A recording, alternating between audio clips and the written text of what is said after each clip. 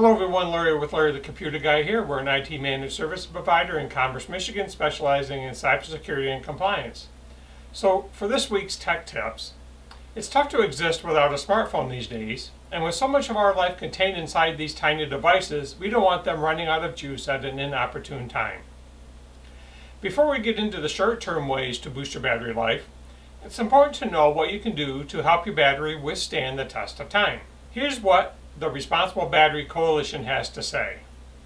First, avoid temperature extremes both high and low when using or storing lithium-ion batteries. Secondly, minimize the amount of time a battery spends at either 100% or 0% charge, as both extremely high and low states of the charge stress the batteries.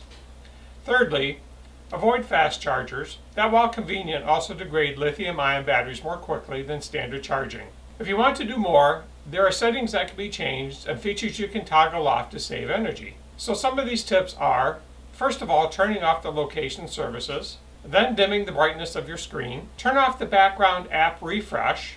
Hope you find these tips helpful and check back next week for more tech tips. Stay safe and have a great week.